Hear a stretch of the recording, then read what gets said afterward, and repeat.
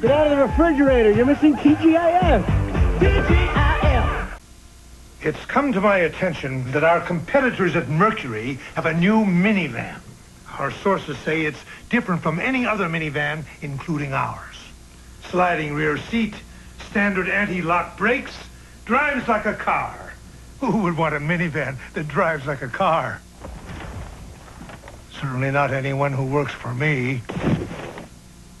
The new Mercury Villager, coming September 24th.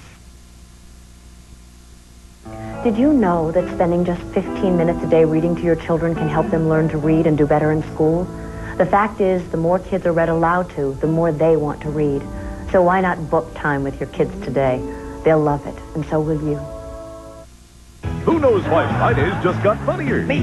The American family will never be the same once you meet Northman. on Camp Wilder, premiering tonight on the all-new TGIF. Sunday, the season premiere of America's Funniest Hour. First, hang on to your kid and steer a straight course. We've been blessed with a new batch of America's Funniest home videos. Then it's Dave Coulier and his new co-host Tawny Catane on the gripping but tasty season premiere of America's Funniest People. I'm looking forward to this. The season premiere of America's Funniest Hour Sunday. Thank goodness it's free. Thank goodness it's fishy. Funny, Jay. That's it. Thanks, Lip Man.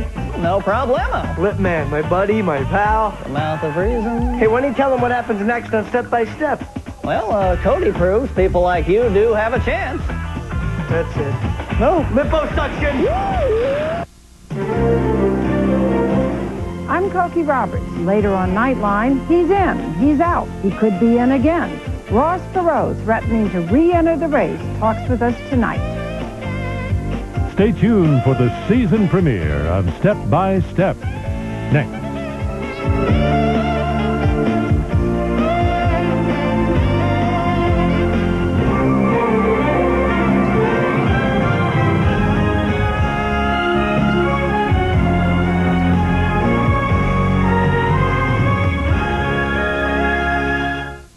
Conference powers square off when Florida takes on Tennessee in a key SEC showdown. Saturday on ABC's College Football.